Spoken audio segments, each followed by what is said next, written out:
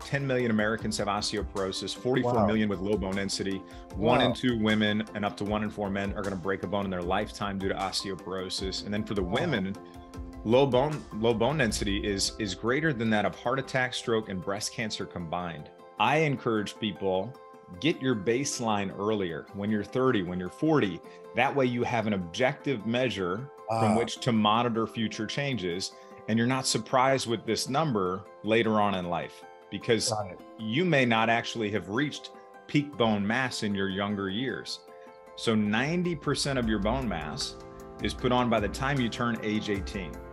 And then by the time you turn 30, the remaining 10% approximately fills in. So if when you were younger, you had poor diet nutrition, you led a sedentary lifestyle, you took certain medications like glucocorticoids or prednisone, or you smoked or drank excessively, all of those things could have prevented you from reaching peak bone mass and starting with what I call the full bucket. And oftentimes people didn't achieve peak bone mass, and then they have contributors to bone loss along the way. Osteoporosis, it literally means porous bone. And it's a condition that's characterized by either not enough bone formation, excessive bone loss, or it's a combination of the two of those things. And in osteoporosis, both your bone density and your bone quality are reduced, and that's going to increase the risk of fracture. One of the first things is you have to look at your digestive health and your gut health too. Because I always tell people to imagine their body and their bones as being like plants. In order to grow, you need nutrients in the right conditions, right? So many people focus so much on the nutrients, the salads, the smoothies, the supplements, that they're not considering the soil. I mean, you can eat healthy all day, right? But if you're not moving and you're not providing that stimulus that your body and your bones need, your bones aren't going to become stronger, and it's going to be really hard to maintain them also. Same thing with your muscles. There's a really tight connection between muscle and bone too.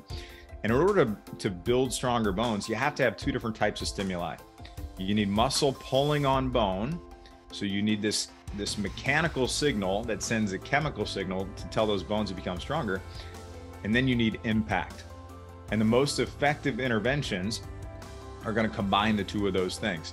Because of the way this all works, I mean, my mother is a good example, God bless her, but she's on like 20 pills a day. And I'm like, and it's because you can really never get off of them. Like you said, I mean, whether this is for your heart, this is for your bones, this is this, and it's just this giant mass of stuff that she takes every day. And it breaks my heart, because this is what she's been told by the doctors to do. And it just really, it ensures that you're on this for the rest of your life. And, she may not know about some of the more kind of the easier fix, not easier necessarily, but the more natural fixes that would allow you to get probably better results just by, like you said, moving and eating.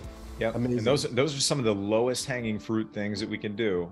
We can do some exercise, get the digestive system in the right order, and then get the right nutrients in the right amount.